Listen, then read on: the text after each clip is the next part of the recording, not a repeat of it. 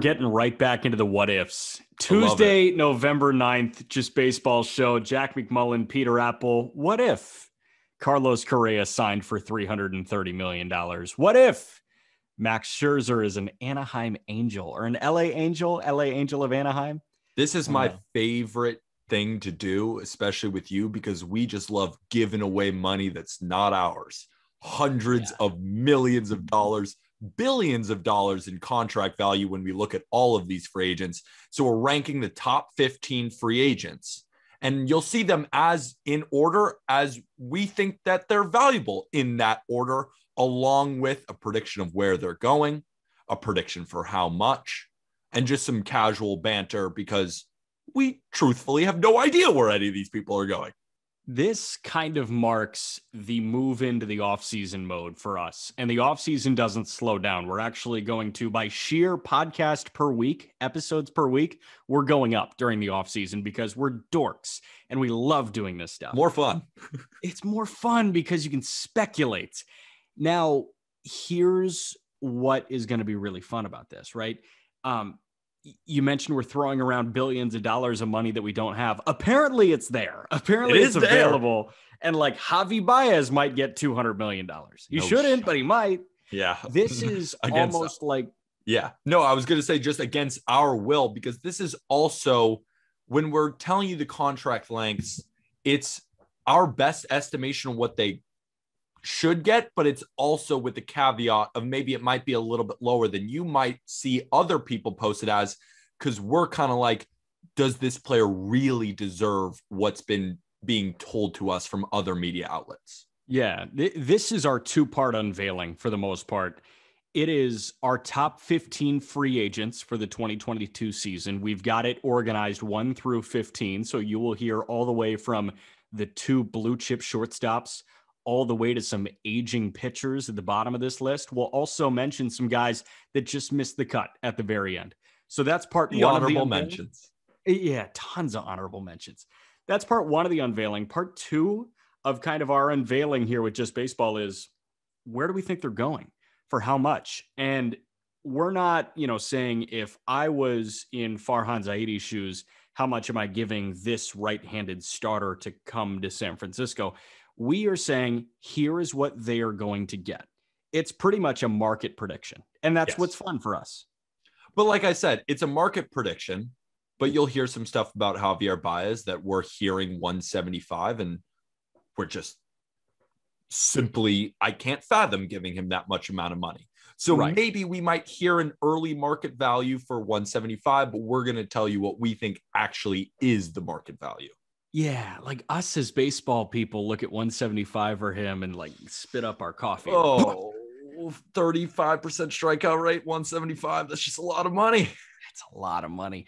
Before we get into the free agent frenzy, you slept this weekend for the first time in a really long time, and it was probably a cathartic experience.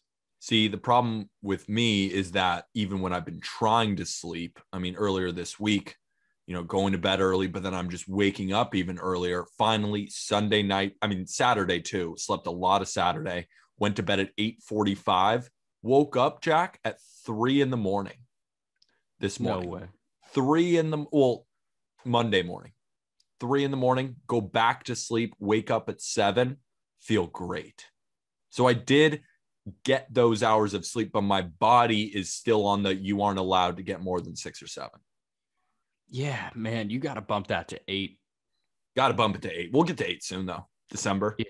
Yeah. Catch me in January at 9. Then we move back into February, back down to 8, March 7. Then April, we're at 6 for the rest. Damn, we're just climbing. It's like a bell curve, right? You just got to build up. It's like training for something, but we're just training. I'm trying to sleep. I can't. And but that's my life now. And if my life is a little bit less sleep and more talking sports, I'll sleep when I'm dead. I'm all for it. Good for you, man. Go. You dealt with a Karen. Yeah, I got to tell you about this Karen incident that I had at Pasta da Pulcinella in downtown Atlanta last night. Can you describe what a Karen is for anyone who might not know? I think people know what a Karen is. A Karen is somebody that you want to stand up and say, why are you being like this? You just totally spit out your water. Oh my God. Did you get it on the Just Baseball merch? By the way, I almost promo got, code. I know I almost got it on the new use code FadeJack 50% off Just Baseball merch. I just spilt, dude, because that was just like what are you? That was the perfect explanation for a Karen. No gender use, no what they were doing, just a simple look of like, why are you the way that you are? Yeah. It doesn't matter, man or woman. Like a man can be a Karen too. It's just Absolutely. like, why do you suck? A definition of a Karen might be, I can't, I'm sure. Give me the perfect definition of a Karen. The perfect definition of a Karen is this story. Yes. Pasta da Pulcinella, downtown Atlanta. I had an exceptional risotto. Amazing. The runner at the table next to us was clearing appetizers. It was two probably 50 to 55-year-old women, dressed nicely, nice jewelry, talking about their upcoming vacations. Typical conversations, just people enjoying their lives. Good start, but the vacation seemed a little bit lavish. So I said, "Oh, okay, they've got some coin working around here." So the runner comes, and just to strike up a teensy conversation as she starts to clear the appetizer, she said, "How did you enjoy your food?" And one of them perks up and says, "Well, this one was solid, but this one was terrible." And the runner said, "Oh my, I'm so sorry to hear that." She said, "Yeah, just awful, like truly awful." And the runner gave off a nervous laugh. She was like, "Oh, well, I'll take it back. I'm so sorry again. If you want to speak to anybody, let me know." And this Karen said, "Oh, you're laughing because it was awful? Oh my God, I've never experienced that before. Oh, I'm going to need to talk to somebody about you." My thing is, I can't even comprehend, I can't relate with those feelings. I cannot relate with a person, even speaking to someone who came with your food. It's hard for me to explain the thoughts that I'm thinking right now because those thoughts don't even come into my mind, rather than those thoughts are there and I'm just like, oh, I shouldn't say that. Those don't even appear in my own brain, and most people, they don't either. Right. And even more people, so you've got, I think the majority of people don't even think like that, don't even want to say something like that. A lot of the people that do want to say something like that suppress it because they know that is the social norm, to suppress it and just talk shit behind somebody's back. And then there's the Karens. And then there's the Karens who said that to this poor food runner. And I wanted to cook your meal. I mean, she was literally just picking up your plate. And I wanted to, I was close to the point. I told my girlfriend and her sister, I was just like, I want to turn around and say something really mean to her. And I held myself back because, again, that's what normal people do. They suppress their anger if they have anger. But that got such a just a repulsive reaction from me. How is somebody that mean to somebody? Why are you personally attacking somebody that had zero to do with constructing your appetizer? I just don't have an answer for you. I don't have an answer for you. God. You're at a restaurant. Shut the hell up and eat your food. And if you don't like it, leave. It was a really good restaurant. Don't put that on the servers, especially anyone who's worked in the service industry, as if that runner made your food and then deserves your lip. Shut the hell up and leave. Just shut up. Again, Pasta da Pulcinella, downtown Atlanta, Georgia.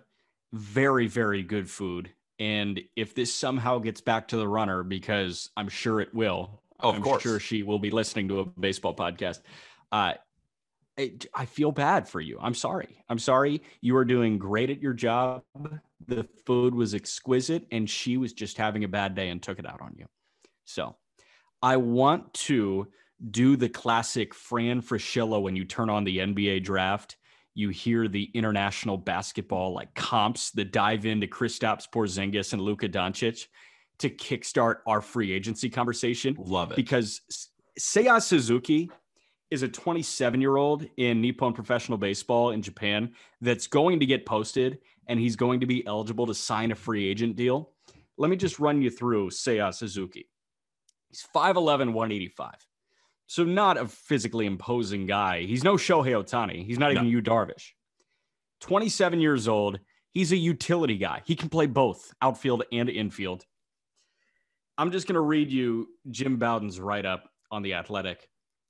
The Hiroshima Toyo Carp of Japan's Nippon Professional Baseball are expected to announce this week that they are posting Suzuki, clearing the way for the star outfielder to potentially join a Major League Baseball team. Suzuki, the MVP of the 2019 WBSC Premier 12 tournament, slugged 38 home runs and logged a 107.9 OPS in 131 games this season for the Carp. He's a patient hitter with power and speed. Suzuki won't be subject to international signing bonus limits because of his age and years of pro experience. Jim Bowden with The Athletic has a contract prediction of 5 years, $101 million for Suzuki to come over. Here's the deal. And we've seen it with Ohtani. We've seen it with Darvish. We've seen it with Ichiro. We've seen it with tons of Japanese players that come to Major League Baseball. That is the second best baseball league in the world. Nippon Professional Baseball in Japan. It's better than the KBO. It's better than anything else going on. If you are the best player in Japan, you're going to come over and be an immediate contributor stateside. Suzuki automatically became this top 20 free agent.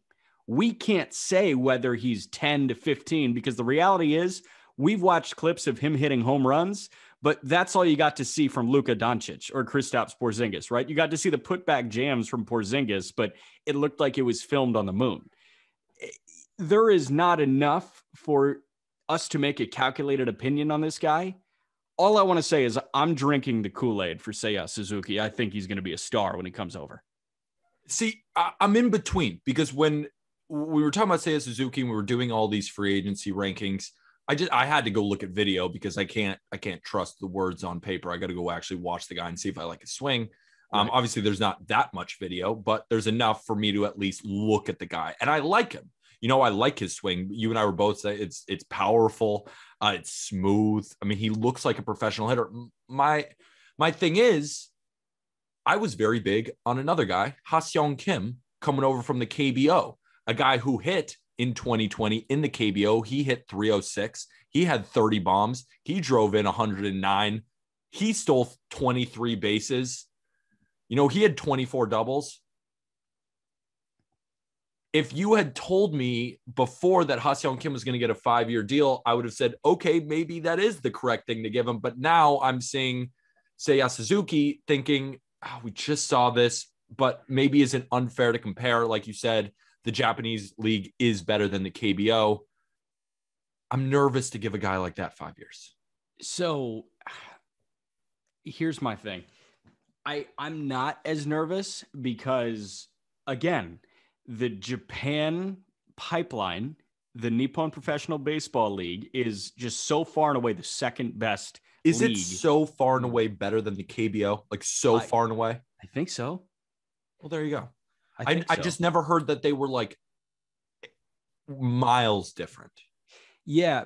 Well, Japan just has a higher quality of baseball than Korea. And Korea's is improving. But, you know, keep in mind, before Ha-Seong Kim came over, who were the guys that kind of paved the way? Shin-Soo Choo, Hyunjin Ryu was another guy that kind of paved the way. But there is more of a track record with Japan for you to come over and be MLB all-star ready. Of course, Ichiro, but Ichiro was generational. But now you've got guys like Yu Darvish coming over and Shohei Ohtani coming over. If I see a Japanese player that is branded as a superstar, I'm going to believe it because of the track record over the last couple of years. So I'm really excited to see what he does. Now, if I was a GM, I've got to dive in. Like, I've got to spend like 2 weeks only looking at Suzuki, because what I can find on him in 2 weeks is what I can find on my smartphone in an hour on any of these other free agents that have been in Major League Baseball for 5 years. That's the problem. We just don't really know enough. But what we could be looking at as a potential superstar, or what we could be looking at as a potential role player. It's the problem. Right. So what's he going to turn out to be? You have no idea. And in any sport, that is the con of international scouting. Yeah. There always seems to be this super high ceiling, super low floor. And with him being 27 years old, it sounds like he is a high floor, higher ceiling guy, which is why I think we're seeing this 20 million annual value being thrown around right now. So that's our thing on Seiya Suzuki. That's our thing on Seiya Suzuki. And we also have, we'd like to break into some of our honorable mentions, some of the guys who are stateside. So these are the honorable mentions to our top 15 free agents list. First, relief pitcher Raisel Iglesias with the Anaheim Angels. Kenley Jansen, another reliever with the Los Angeles Dodgers. Justin Verlander leaving the Houston Astros potentially. Anthony Rizzo, he was a Yankee. Where will he go? Brandon Belt was a Giant. Michael Conforto was a Met. Seiya Suzuki, of course, and Noah Syndergaard, who is also possibly leaving the Mets. A lot of qualifying offers. A lot of guys going into their age 30 plus seasons. Yeah. Of the guys you mentioned, Brandon Belt, Michael Conforto, Raisel Iglesias, you didn't mention Eduardo Rodriguez, but Noah Syndergaard and Verlander all got the qualifying offer extended to them. 1 year, $18.4 million. Some notable guys that did not get the qualifying offer. Clayton Kershaw, who we'll dive into that situation a little bit later on in the podcast. Also, John Gray did not get the qualifying offer. Anthony DeSclafani did not get it. And Carlos Rodon did not get it. So Carlos Rodon, non-tendered, comes back, signs a 1 year, $3 million deal, shoves, deals with injury, and then doesn't get extended the qualifying offer. Yeah, what do you think about that, especially White Sox? Like, would you have totally done it? Where are you on that? I am not sure because I think Rodon would have accepted, to be honest. Mm-hmm. The qualifying offer, let me just read through the list of people that got the qualifying offer. Keep in mind, almost nobody that gets extended the qualifying offer takes the qualifying offer. It's just a formality. Yeah. Nobody wants to sign 1 year 18.4 when they can go on the open market if their name is Nick Castellanos, Carlos Correa, Freddie Freeman, Conforto, like I mentioned, Belt, like I mentioned, Iglesias, Robbie Ray, Corey Seager, Marcus Semien, Trevor Story, Chris Taylor. Like, those guys are going to make more than 1 year 18.4. So the idea of a qualifying offer is somehow, some way, if they decide to accept this, great, you get them for another year. But it's just a formality. Nobody's going to accept this. I think if there's one guy that might accept this deal, could it be Brandon Belt? But it feels like he's going to make a little bit more money. Could it be Raisel Iglesias? But could he get 3 years or 4 years? I don't know. It's going to be a really interesting game to see played. Raisel Iglesias is such an underrated reliever. Yeah. I mean, I remember him with the Reds. He was great. Then he moved on to Anaheim. And even guys who move over to Anaheim, their careers seem to somehow end there, starting pitching relievers. But Iglesias was great again. He's another really I kind of wanted to move him into the top 15 personally because I think he's the best reliever on the market. I personally would rather have him over Kenley Jansen. For sure. So I wanted to move him in, but I also hate paying relievers. So while I'm saying he's my favorite reliever, do I want to give him a 3-year deal? Probably not. That's why maybe he doesn't make this top 15 free agents list. Even though you might see someone on our list get less, we think they're a little bit more valuable because I don't want to sign a reliever. Yeah. Who of the Yankees signed in the bullpen to big money? Chapman, Zach Britton. Who else am I missing? Did they sign Ottavino to big money, or was it just not 1 really year 10? Big money? It's just that we're signing relievers, giving them 11 to 15 million over 2-year contracts, making it 30 million. And then there's like 5 of them in the bullpen. And then you're just sitting there like, well, there's hundreds of $1 million just in the bullpen and they're not all worth it. Yeah, I mean, for every Liam Hendricks that you see who kind of lives up to the money, or Aroldis Chapman, his first 2 years of that contract, kind of living up to the money, you have an Andrew Miller, where it's, $14 million committed to somebody that is kind of a liability at points and can't really deal with a righty anymore. So relievers are very hit or miss. And you've talked about Brad how volatile. Hand, another example. Exactly. I mean, guys like that. I mean, this is not probably the best example, but the Blue Jays did go get Kirby Yates from the Padres, who immediately got injured. So there's also just that possibility of guys getting injured, getting put on the shelf. Yeah. I mean, that's with everybody, but especially relievers. I mean, we see relievers go down all the time. That's why although I may really like Iglesias, I assume that his market is just going to be too high for, if I was a GM, I'd want to sign him for, like, I just don't want to sign any single reliever for 10 plus million ever. I'll just build them myself. Yeah, like I agree with you. I think that especially in this day and age in 2021, the amount of guys that are in AAA, AA, even high A that are sitting 97 with their fastball and have a good enough slider, like they can get you through innings. They can get you through innings. We're seeing guys come up like that. I mean, Exhibit A with the Yankees, Jonathan Loaizaga became their best reliever this year. And what is he? He's a failed starter. That wasn't that good. We didn't really think much of him. You put him in the bullpen. Hey, throw 100 and just throw a slider and just, you're good. And he was good. And we're just seeing that over and over. Garrett Whitlock with the Red Sox, failed Yankees farmhand starter, put him back in the bullpen. We even know, even the Zach Brittons, the Andrew Millers, all these guys were just failed starters that became really good relievers. So get all your guys that weren't that good at starting pitching, but could throw hard, throw them in the bullpen. They'll be fine. I had the opportunity to watch Kevin Kopps for a month in Fort Wayne after he was drafted by the Padres. He's something different, though. Yeah, like here's the thing, though. You've got a lot of guys that throw 99 with a mean slider, too. So they're throwing 99 and a 91 mile an hour, breaking ball.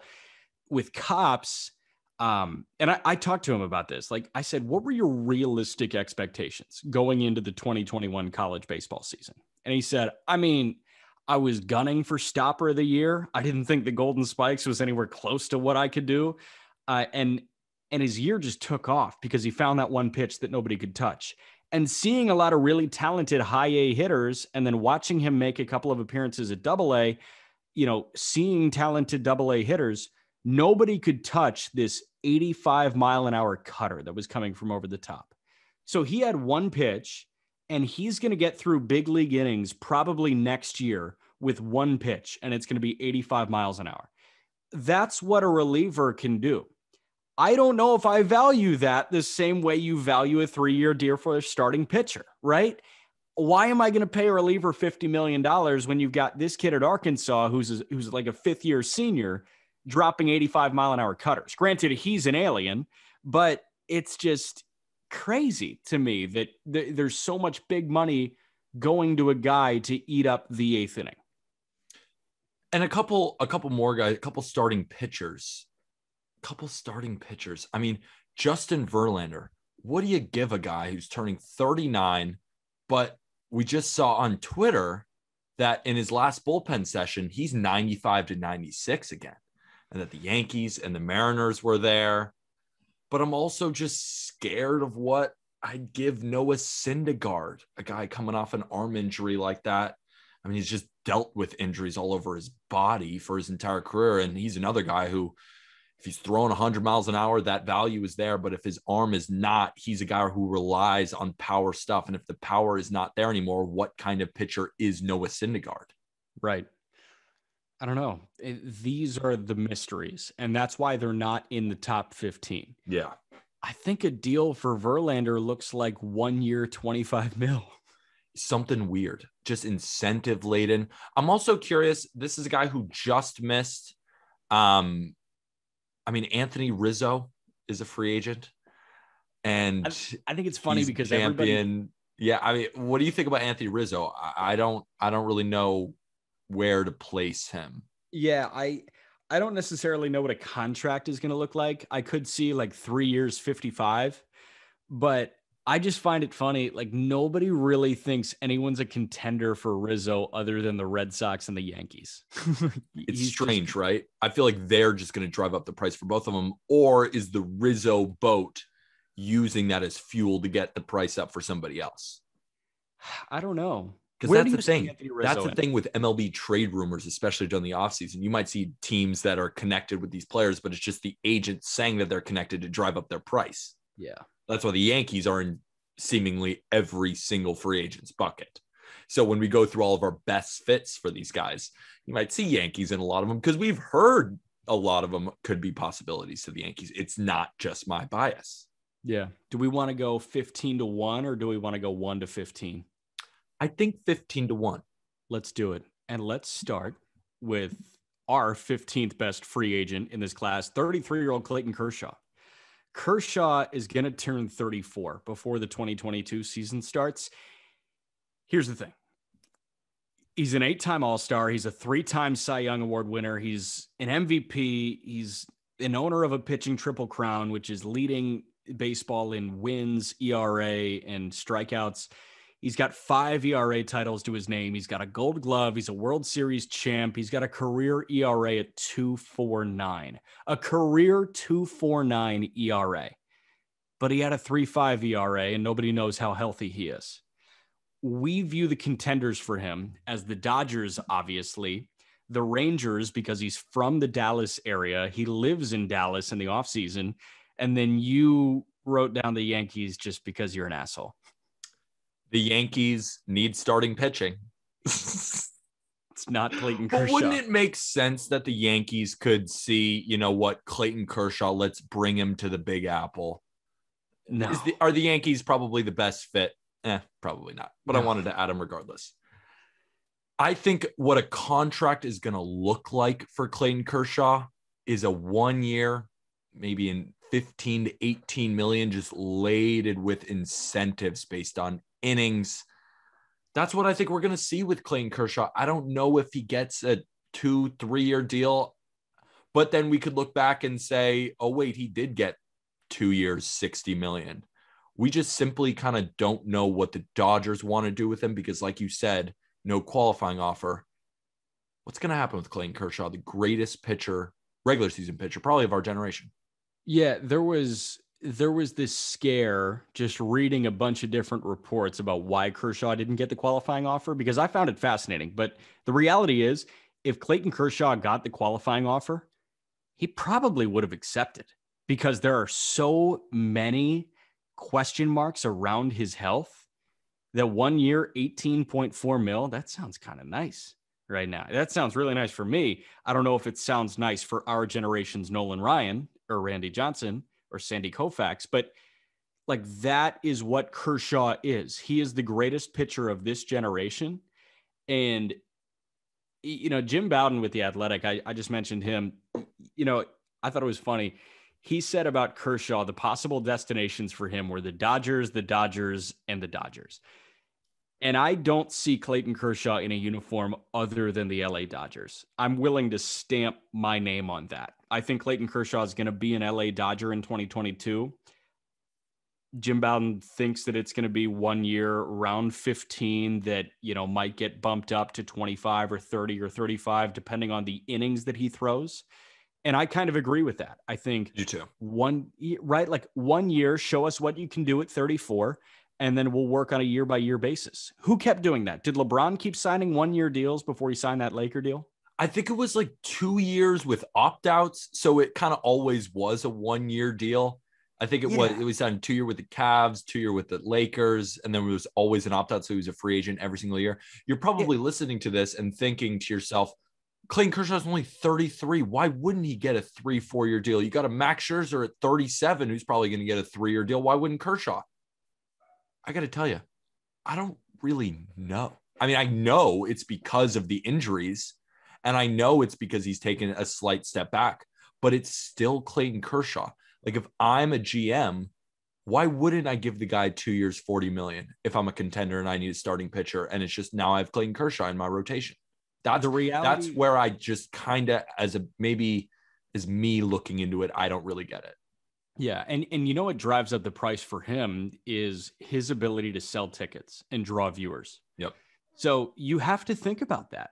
As a GM, as an owner who's telling the GM what to do sometimes, if they're a hands-on owner, that's what you have to think about. If you're the Texas Rangers, you know you're going to suck next year, but why not bring back the hometown kid? And every fifth day at Globe Life Field, you get as close to a sellout as you're going to get during the regular season, and you're going to have 500,000 more viewers on your telecast. You know, you got to think about that stuff. How much do you value that pub at? Exactly. I just really hope he stays healthy. And dominates in 2022 and then gets an actual fat deal that he deserves. Yeah, I agree. Let's move on to 14. Our guy.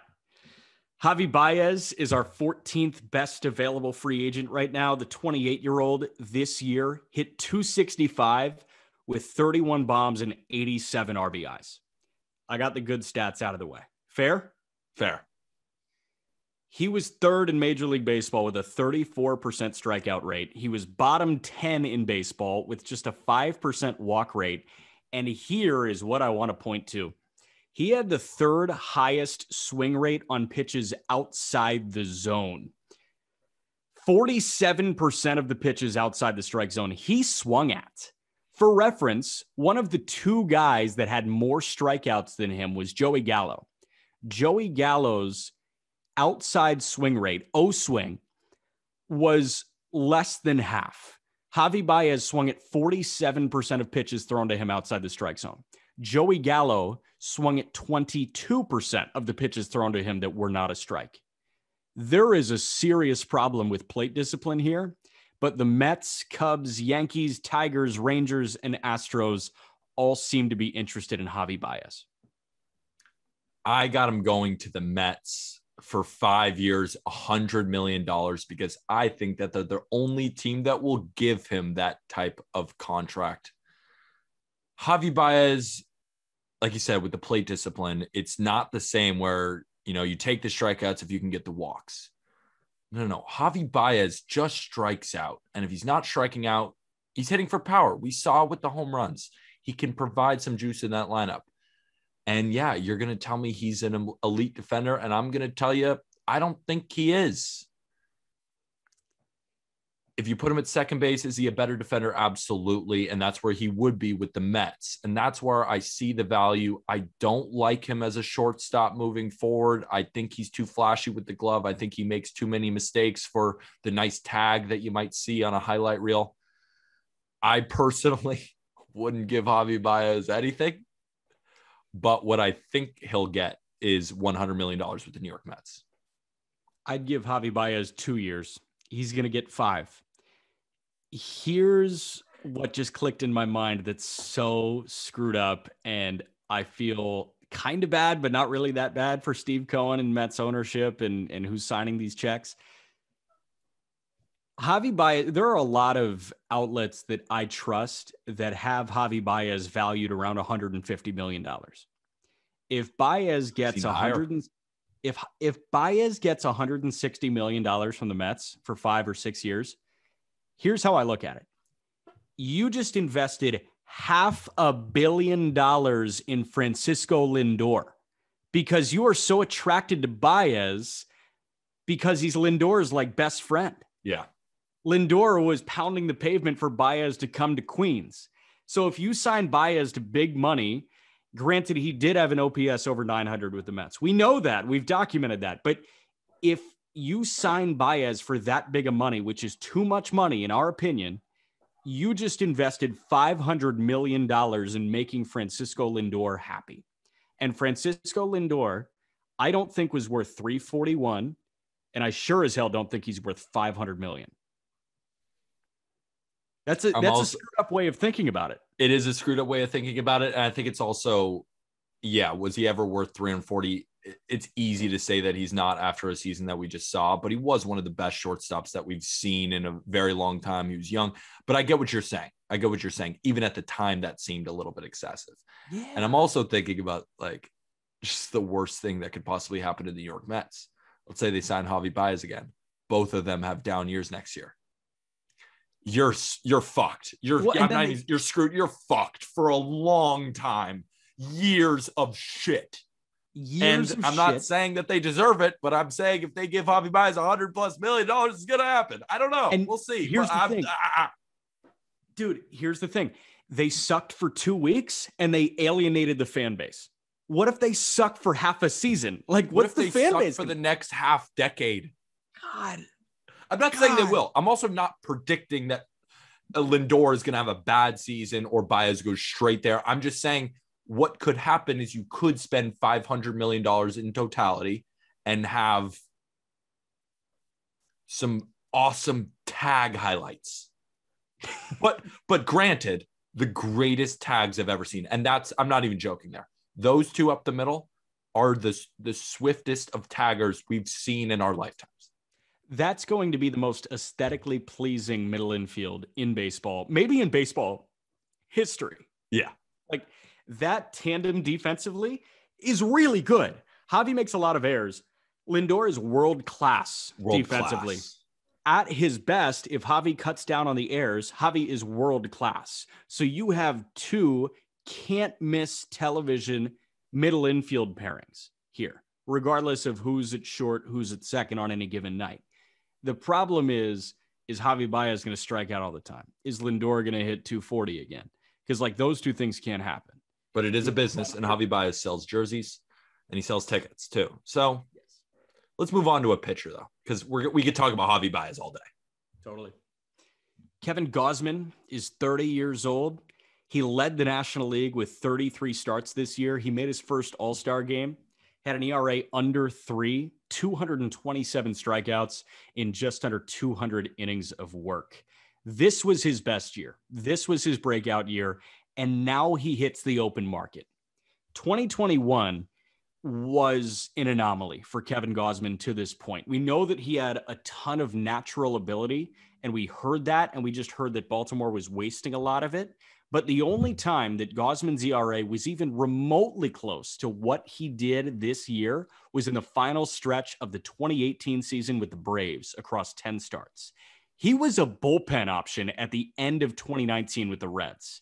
He's turning 31 before this season gets going. The Giants, the Jays, the Cardinals, the Angels, and the Red Sox, we think, are the final five for Gausman. And I think the Blue Jays are actually going to sign Kevin Gausman to a 5-year, $100 million deal. My thinking there is Ryu's getting a little bit older. Steven Matz is most likely gone, if I'm not mistaken. Jose Barrios is still there. We don't know if they'll re-sign Robbie Ray. He's going to have a ton of suitors. Alek Manoah looks like the real deal, but will Nate Pearson will he go to the rotation? Will he go to the bullpen? We aren't really sure there. I think they need one more legit starter. And doesn't Kevin Gausman, after a year he had with the Giants, and we aren't really sure, don't the Blue Jays kind of feel like that team to make that leap and say, Kevin Gausman, we want to make you our guy? Somebody's going to take the leap. It could be the Jays. It could be somebody else. I think there's only going to be one leaper.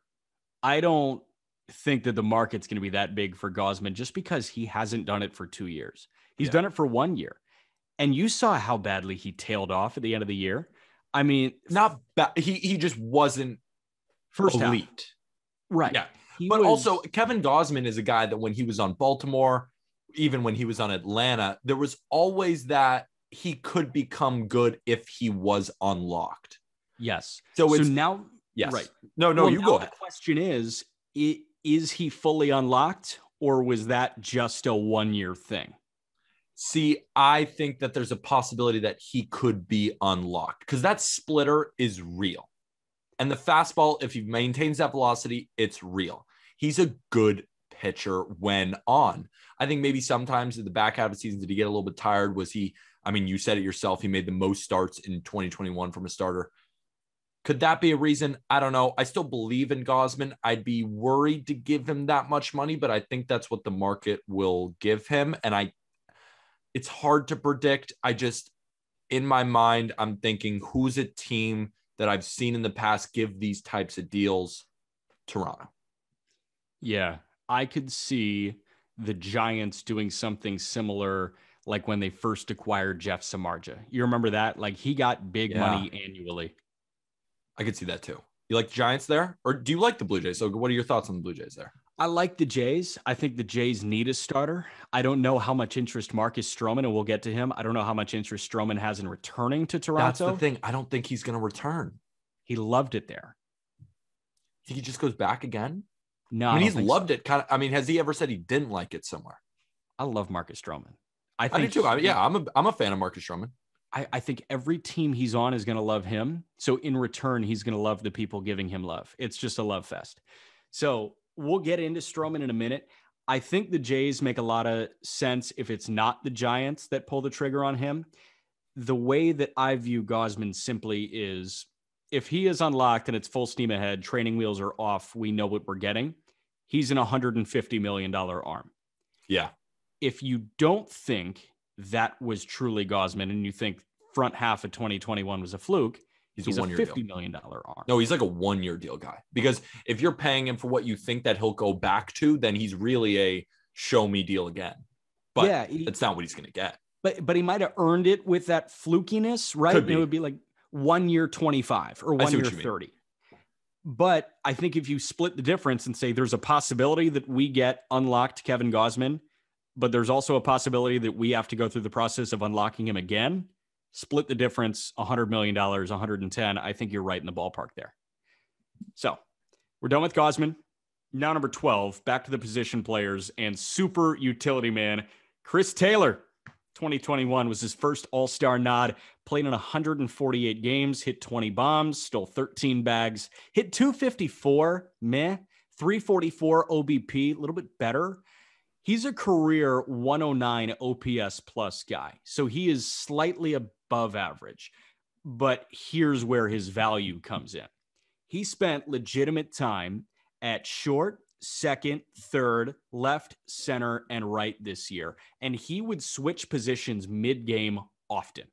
He turned 31 years old at the end of August. He could return to the Dodgers. He could go to the NL East with the Phillies, the West with the Giants, the AL West with the Mariners, also the Astros. And Arm Layton's going to be pissed that we didn't say that the Marlins were in contention here. I like what your ballpark is monetarily with Chris Taylor. I think Chris Taylor is going to sign a 4-year deal worth $68 million, and he's going back to Los Angeles with the Dodgers. I have him nabbed at around $17 million a year. I use the DJ LeMahieu 6-year, $90 million contract. I use the Ben Zobrist 4-year, around 60, 50-ish million. It kind of seems exactly where he's going to end up. Just a really good utility guy in his 30s, deserves the money, can play all over. Good bat, been there before in the playoffs. I just think the Dodgers are going to realize this. He's a main reason why we're here. When we lose a star here, we lose a star here. Chris Taylor is so important to fill into that role. And I think they say, you know what, Chris Taylor, come on back. The years of the super utility baseball player are over. I'm blanking on where I read this, but somebody was bringing it up, like the whole idea of the bench ace, plug and play guy wherever is done, which sucks because those guys were amazing when they were good. Chris Taylor is a throwback in that sense because you're right. Whenever Muncy goes down, flip somebody to first base, put Chris Taylor where that person was. If Bellinger's going to play first, you can throw Taylor in center, right? Like Chris Taylor is the most valuable defensive chess piece the Dodgers had. I, for Chris Taylor's sake, would like to see him be the poster boy for a team. So I wouldn't like to see him go back to LA. I think a place like Miami would adopt him and make him their own. And I think the Ben Zobrist deal is a great reference point. Among the other finalists, I also really like Seattle for him. Makes a lot of sense. Seattle. So I have some takes on Seattle. Seattle, we're hearing that they're going to be buyers, and they should be buyers. They were a great team this year, and all of their young talent is starting to sprout. I agree. They should be buyers. That's a position of need. Second base, not necessarily everywhere. Outfield, kind of. Yeah, you can play everywhere. I love that, but I have a bigger name going to Seattle. So I actually just have him staying with the Dodgers. I like the Marlins thing. I like the idea of someone making him their own. I just think the Dodgers certainly don't care about how much money. I just think they're going to look back and think to themselves, you know what? Chris Taylor is such a big reason why we're here. I know I keep saying it, but we need him. That's just my feel. And we're going on feel here because we're hearing so many different options. We were just talking on the phone before we did the pod earlier today, and we said the Dodgers' willingness to go over the luxury tax is like parking your car in the university president's spot and just flipping everybody off as you walk into your building. Like exactly. It's like I have my own parking spot everywhere in the world because all it is a fine. It's just a fine. So technically, if you have all the money in the world, you have a parking spot wherever you want forever. Right. What are you going to do? Tow me? Fuck you. I'll buy a new car. Yeah. That's their vibe. That's totally their vibe. the Dodgers vibe. Okay, let's move on to number 11. And this guy, I don't even know where to start with him. I'm just going to let you kind of take over with Starling Marte, who's 33 years old and just had a year from heaven. 310 with a 383 OBP. He led Major League Baseball swiping 47 bags, but he just turned 33. If speed is your game, what's a 34-year-old Starling Marte going to be like? What's a 36-year-old Starling Marte going to be like? The Marlins are probably going to lowball him. The Phillies, Yankees, Giants, and Padres might also be candidates for Marte. I have Starling Marte signing a 4-year, $100 million deal with the New York Yankees. He fits perfectly in center field for them. No Aaron Hicks, no Brett Gardner, or we're not sure about Brett Gardner. Most likely, no.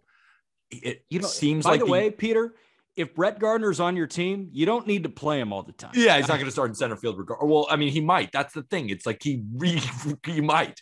God. But my thing with Starling Marte, the Yankees are in a position where they need some speed. They need a dynamic outfielder. We've heard them in talks for Ketel Marte. I mean, we even saw them at the trade deadline go get Tim LeCastro. They need speed, and they're just losing it. They're not gaining it. So Starling Marte in center field, is he a right-handed bat? Yes, but he fits in very nicely with the Yankees. And at $25 million a year, he's worth it. He was extremely valuable last year.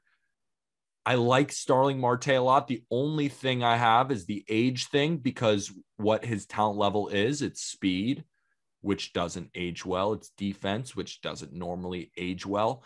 But doesn't it seem like the Yankees would give him a 4-year, $100 million contract? Yeah, I was going to say, if I was the Yankees, I think the age is pretty spot on there. I'm looking for a 33-year-old, but I'm looking for a righty bat with a little bit more swing and miss, a lot less speed, and maybe 10 more home runs. Perfect. And worse defense. Perfect. Yeah, why not? No, but it's Starling Marte. You could really kind of plug him anywhere. I'm not completely sold on the Yankees. I've heard, going back to the Marlins, I've heard Giants a lot. I just pegged him with the Yankees because I think if there was going to be a team to give him the most money, I thought it'd probably be the Yankees. I think they go after one of those big shortstops. I think they grab a center fielder, and then I think they grab a starter, and those are their big spends. Yeah. Starling Marte kind of fits that bill. Yeah. Let's get into the top 10 with 30-year-old Marcus Stroman. The Mets, Giants, Angels, Cardinals, Cubs, Mariners, and Nationals, we think, are in the Stroman sweepstakes. He led the National League starting 33 games this year. The guy had a 3.02 ERA. That was really good. In 179 innings, he did have 7.9 strikeouts per 9. So he's not necessarily the swing and miss guy all the time, but he has never really been the swing and miss guy. I was looking at him year by year, and I was like, those K rates are actually a lot lower than I was thinking they were. But he throws low in the zone. He's used that sinker his entire career. He gets a lot of ground balls. He's a really good athlete, Gold Glove caliber pitcher. And he's also a leader and a spark plug for your team if you sign him. I think Marcus Stroman signs a 5-year, $100 million deal with the St. Louis Cardinals. St. Louis Cardinals need pitching. Marcus Stroman fits that bill. That's the analysis. Marcus Stroman could literally go anywhere. I've seen him connected to 10 teams. Seems like on Twitter, he's like, I'd play there. I'd play there too. Would they give me money? I'd play there. It's so hard to peg where he's going to go. My thoughts is the way all of these other free agents ended up, I know that the Cardinals need a starting pitcher. He's one of the better ones. They have the money. Marcus Stroman to the Cardinals. This one, I frankly don't know. I'm going to say something right now. Go ahead. If Stroman is a Cardinal, I think, who did I just say this about? I just said this about a team, Seattle. I just said I might watch more Mariners games than any other team. If Stroman's a Cardinal, I think I might be watching more Cardinals games than any other team, because you've got Stroman, Flaherty, Wainwright, that outstanding bullpen with Gallegos, hopefully a healthy Jordan Hicks, Ryan Helsley. Like, they've got guys in there. And by the way, those pitchers are throwing in front of 5 Gold Glovers. 5. This team is set up beautifully. I mean, think about this. I'm going to run through the Cardinals rapid fire right now, just going around the diamond. If Stroman signs, Yachty catching, Goldschmidt at first, Edman at second, maybe get a shortstop. I think that's the hole there. We'll talk. Oh, yeah. Arenado at third, Tyler O'Neill in left, Bader in center, Dylan Carlson in right. And that rotation includes Jack Flaherty, Adam Wainwright, and Marcus Stroman. Don't you feel that they're a starter away from being a World Series contender? And I feel like Marcus Stroman is that guy. And he's not a Robbie Ray. He's not a Kevin Gausman. He's proved it. He's done it before. He's not 37 like Max Scherzer. He's not 33 like Clayton Kershaw. Cardinals. I'm drinking that Cardinal Kool-Aid right now, man. Let's go to number 9. And now we do talk about Robbie Ray. Ray is 30 years old. And this guy is a wild card. Yeah. He led the AL in innings, strikeouts, ERA, whip, starts. He had 11 and a half strikeouts per 9. I think he'll win the American League Cy Young Award. And he's a fresh 30. He just turned 30 earlier this month. The Blue Jays are a candidate to re-sign him. The Cardinals are a candidate. The Giants, Angels, Yankees, and Cubs are also in the mix. I have Robbie Ray staying with the Toronto Blue Jays at 5 years, $120 million. I think they're going to open the bag for him. I think if anyone knows Robbie Ray, it's the Blue Jays. I'm seeing his market look like that. I think if the Blue Jays are out, you may see him get less money throughout the market. My thinking there is if the Blue Jays aren't in, and if I'm another team looking in and I say, well, why aren't the Blue Jays actively trying to re-sign him? And I think if the Blue Jays are, they actually get him. And if they aren't, he doesn't see that kind of money. Yeah. Does that make sense? Yeah, it does. Like, I don't know what kind of money this guy's going to see because he's going to be the reigning Cy Young Award winner. I have no idea where to place him because I don't know how evaluators look at him. I know how we evaluate him, but I don't know how actual evaluators, I don't know if these are around the figures that we're seeing, but I also could see someone say, you know what? You did it once. Like, let's see you do it again. But he's had years where he's shown this level of potential, but never put it all together.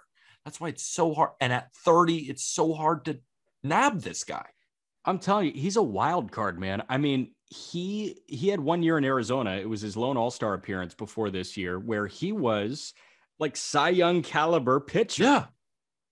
And then you've got years where he can't throw a strike. Like, I don't know what to make of Robbie Ray. The last time a Cy Young Award winner, a reigning Cy Young Award winner, hit the open market was not long ago. It was Trevor Bauer coming into this year. And Bauer signed the highest average annual value deal for a pitcher in Major League history. I mean, he was near $50 million annually. And we also not Robbie Ray. We also got to give Ray some credit too. He's facing the Rays lineup. He's facing the Yankees, the Red Sox. He's facing good hitting every single day. And it's in the AL East, the DHs, I know. But still, like, that matters. And that's what Robbie Ray had to go up against this year. And yet he was still elite. So did the Blue Jays unlock something? I don't know. I don't know either. Nick Castellanos is 29 years old. Got his first All-Star nod in 2021. Hit .310 with a .940 OPS. 34 bombs, 100 RBIs. He's one of the worst defensive outfielders in baseball, and he hits the open market. He's our 8th best free agent. I want to walk through the home and road splits. Aram did a great job doing this on justbaseball.com. Go check out the article diving into Nick Castellanos. But in 2021, at home versus away, I'm going to give you batting average, slugging, and OPS. I'm going to go home first, away second.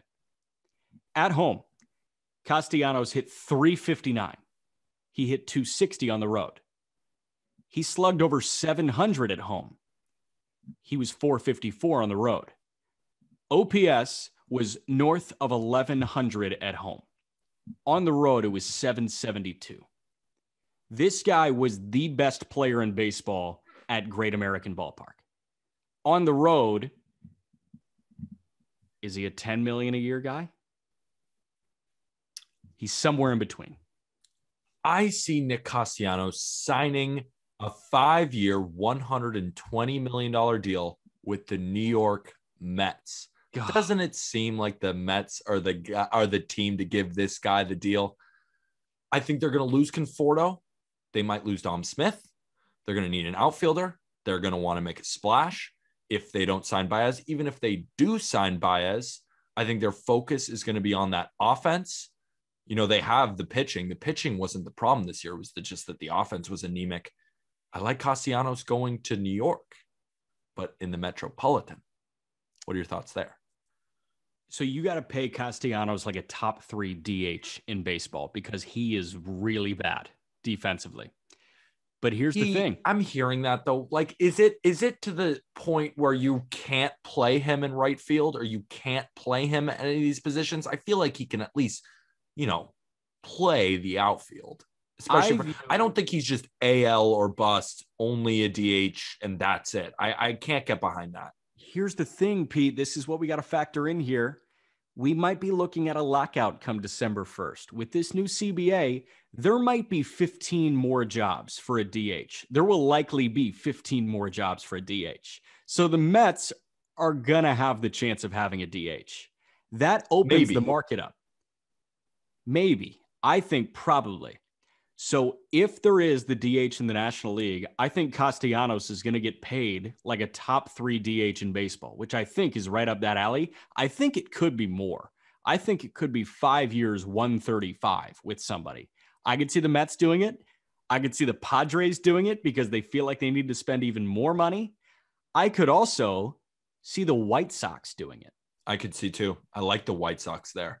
The White Sox just have so many outfielders that they could go through. But if they add a Nick Castellanos in that lineup, their lineup is already fantastic. But that puts them on a whole nother level. White Sox had a revolving door at DH. Mm-hmm. Slap him in there. 7th best free agent in baseball for this year is the 37-year-old, aging like fine wine, Max Scherzer. 2021.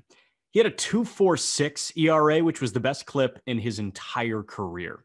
He led the NL in WHIP, hits per 9, walks per 9. He had more command than ever before. And across 11 starts with the Dodgers, he had a sub-2 ERA, 89 strikeouts, 8 walks in 68 and a third innings of work. I just want to give Scherzer some love right now. 2021 will be the 8th full season in a row he finishes in the top 5 in Cy Young voting, and the 5th season in a row being within the top 3. This guy's a first ballot Hall of Famer. He is a first ballot Hall of Famer. And I have him signing a 3-year deal worth $90 million with the Los Angeles Dodgers. And I have the Angels written down. And I'm starting to just backtrack on that because even though I think the Angels would give him this type of deal, I think the Dodgers end up retaining him for a lot of money. I know Max Scherzer, we are hearing reports that he wants and he needs a contract going into his 40s. He's 37 right now. I think if he were to get $30 million into his age 40 season, I think he'd take that, especially with the Dodgers, run it back. Let's see if we can win a chip this year. I know he wants to be in California. That's why I was thinking maybe Angels, but I just think it's going to be the Dodgers. I'm going to say something that should be thrown out the window by anybody thinking about signing Max Scherzer. In 2021, he had the slowest average fastball velocity since StatCast started tracking fastball velo in 2016. He had the least movement on his slider in the StatCast era as well. So the stuff is obviously starting to tick down, but he located better than he ever has. The percent of pitches upstairs was at a high, and the percent of pitches down the middle was at a low. So Scherzer, while he might be losing a tick or two on both his fastball and his slider, he's gaining it in his dome.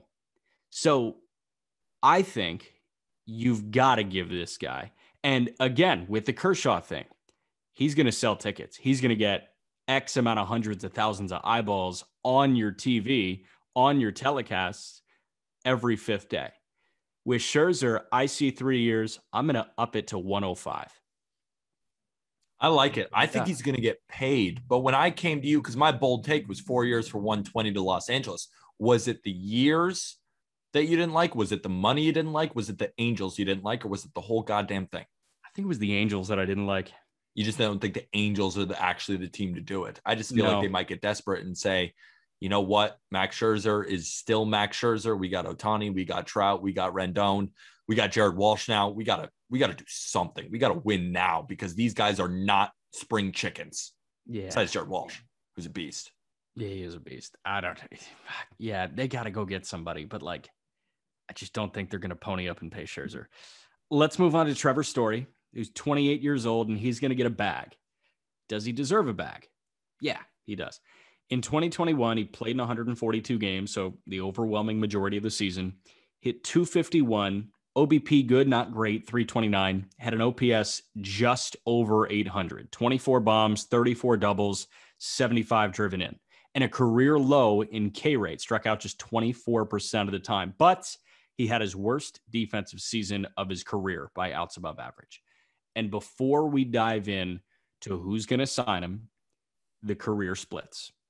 At home, he hit 303. On the road, 241. He slugged over 600 at home, 442 on the road.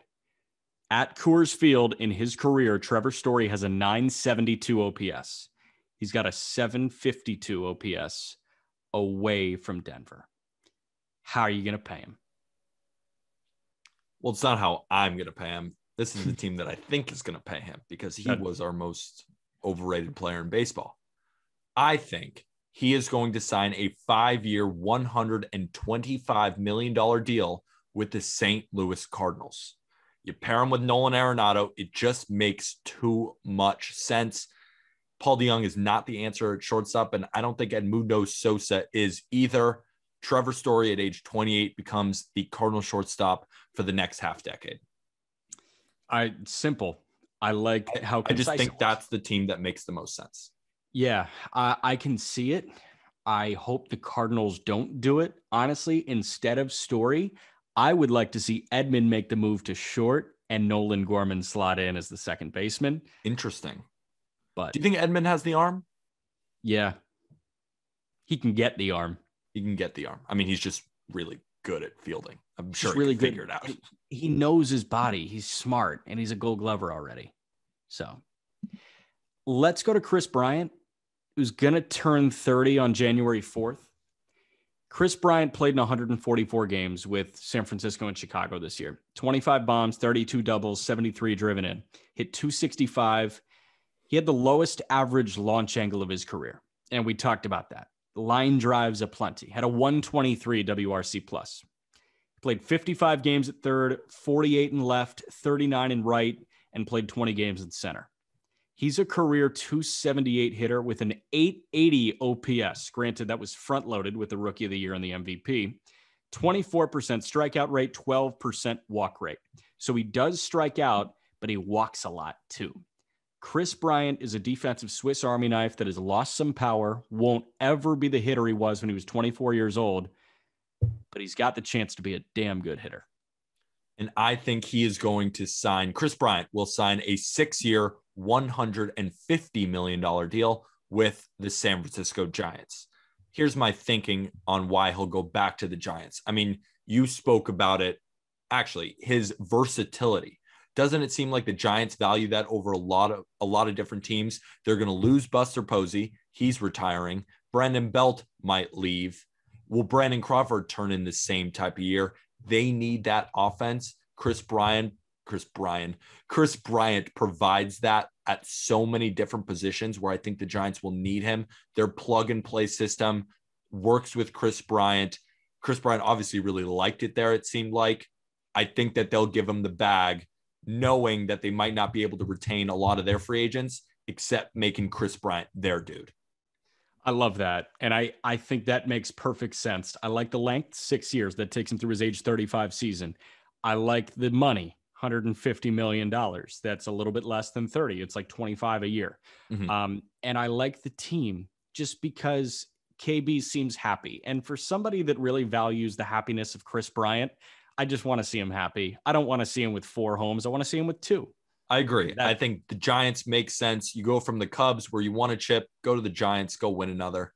Just seems like that's going to be the career that Chris Bryant has. He was a Cub and he was a Giant and he was a champion. And he was just a good dude. And he's a good dude and a good hitter. 4th best free agent in the game this year is Marcus Semien. Marcus Semien is durable as shit. He has logged 700 plus plate appearances in each of the last 3 full seasons, including leading Major League Baseball in plate appearances twice over that 3-year span. He had career bests in home runs this year with 45, RBIs 102, and he stole 15 bases in 16 attempts. It was his first All-Star nod. He won his first Gold Glove. This year was his first year as a predominant second baseman since he was 23 years old. This was his first time ever appearing at second base since he was 23 years old with the White Sox in 2014. He turned 31 in September. The White Sox are interested, as are the Red Sox, the Yankees, the Mariners, the Astros, the Rangers, and the Tigers. A lot of people want Marcus Semien. Peter, what do you think? I think Marcus Semien signs a 5-year, $125 million deal with those Seattle Mariners. Seattle, stand up. You're buying, and you're buying big. This guy makes so much sense in your lineup. He can play short, but he could also play second. If you think JP Crawford's the answer, no worries. He'll slide over to second, hit you 40 bombs, and be a perfect veteran in that clubhouse for the Julio Rodriguez's of the world, the Jared Kelnicks, the Taylor Trammels, the Ty Francis, the JP Crawfords, the young starting pitching, and make Marcus Semien your guy. You put him in the middle of the order, replacing Kyle Seager, not position-wise, but clubhouse-wise. And he's a better player than Kyle Seager ever could have hoped to be. You plug Marcus Semien in there, Mariners, you're looking at a playoff spot potentially. That warmed my heart. Didn't it? It felt good saying that, dude. Oh, Semien in Seattle would be awesome. I love it. And I think that money makes sense too. I think 25 mil a year makes a lot of sense. A little bit north of that. It's a lot. It's a lot. It's a lot of money. Let's move on to 3. Freddie Freeman's still a stud. This year, he hit 300 with an OPS 4 points under 900, 31 bombs, 83 RBIs, led the National League in plate appearances, so he plays all the time. Over the last 4 years, Freddie Freeman has missed 7 games. He's a Gold Glover, a 2-time Silver Slugger Award winner, just turned 32, and I want to run through the Braves' all-time WAR leaders among position players.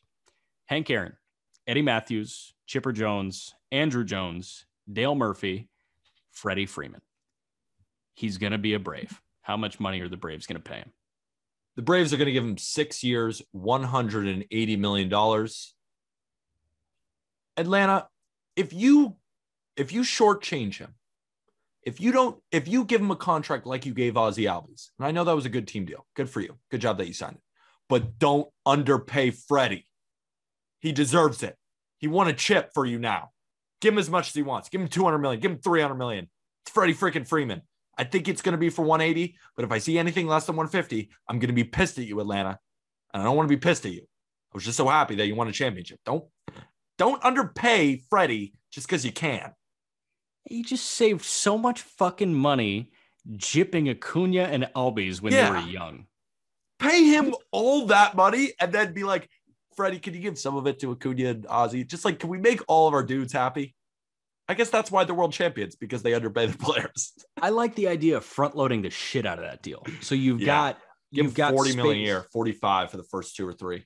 Yeah, right. Like, I think if you front load the hell out of that deal, then you've got him on this scale downwards. So as his yearly value goes down, when Acuna and Albies hit the open market, you can make a run at signing both. You can for sure retain Acuna. And I think Freddie's going to do that because he's a classy dude, and I think he loves the Braves. So he's going to work with the organization here to say, how can I put you in the best position to sign and retain the other superstars with Atlanta? I think that'll be great. I just hope the Braves don't short sell him, please. And imagine if he's on another team. I think there's a 99.9% chance the Braves re-sign him. I agree. Our second best free agent this year might not be who you think it is.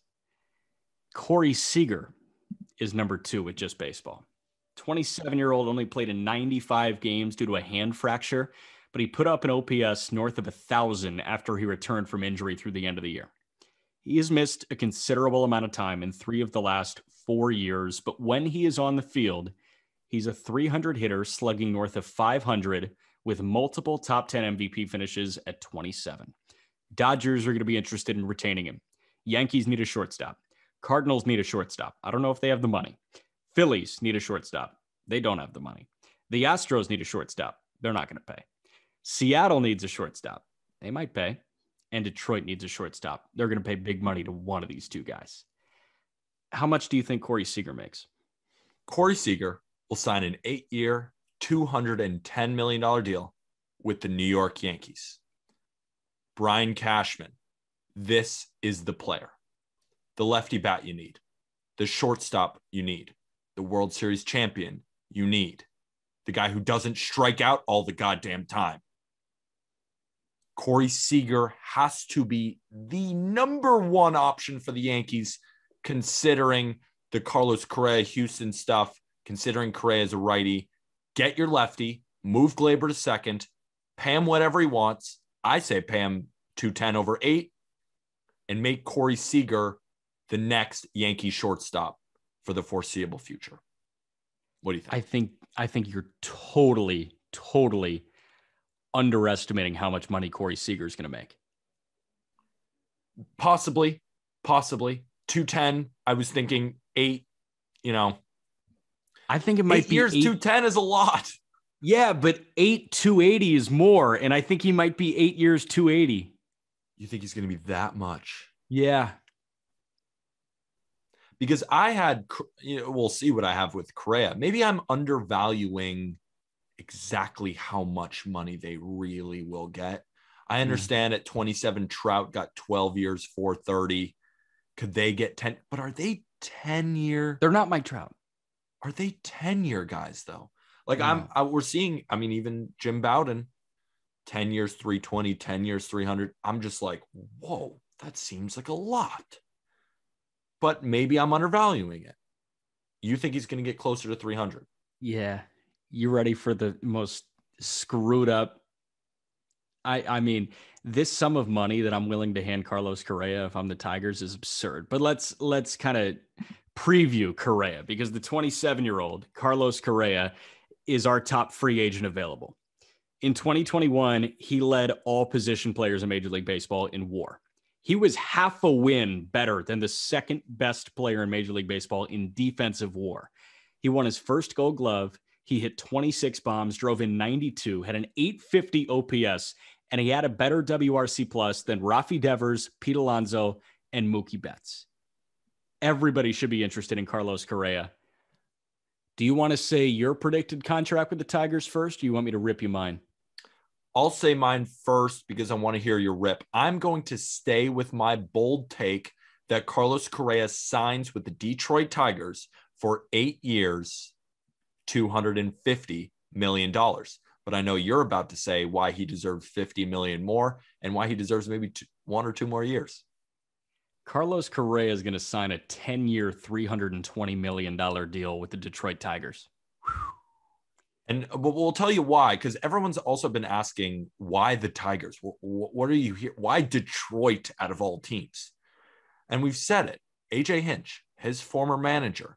You go around the diamond. Spencer Torkelson, Riley Green, Dylan Dingler. They're 3 best prospects: a catcher, a corner infielder, and an outfielder. They got the pitching. Nico Goodrum is probably not the answer at shortstop, and they don't have that shortstop prospect. So who are they going to spend the big money on? And this is not a Tigers team that's like the Pirates or the Diamondbacks. Like, they will give money. Detroit's got coin. They've given big contracts before. We've talked about the Prince Fielder we've talked about contracts. Miguel Cabrera, for one. This could be their guy, and it makes the most sense in the world. while simultaneously not making a ton of sense, which makes me think it makes all the more sense that it's like the Tigers, but it makes so much sense it will happen. Let me tell you this. Carlos Correa, outside the numbers, eye test. We love the eye test. We're not an advanced stats pod. We are an advanced stats pod. We're everything. We do everything. We're going to give you the entire bucket, but then we're going to tell you what we think. That's how it should be.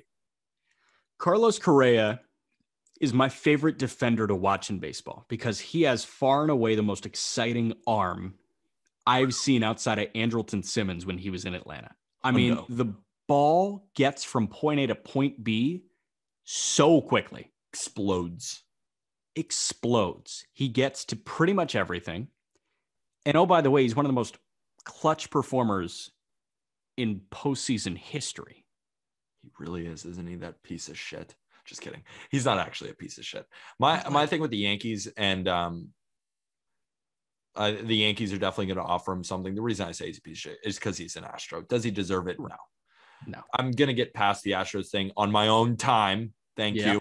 I don't need to be told that I should stop and that I'm a little baby for still. I am on my own time. Okay. I'm still getting over it. Sounds like it. Correa is really good. I mean, especially in the playoffs. He is so good. He's going to get a lot of money. He's Peter. I'm Jack. All the corresponding links you need are in the episode description. JustBaseball.com is going to have a write-up on all these free agents as the offseason rolls on, but we will talk to you tomorrow. Thank you, everybody.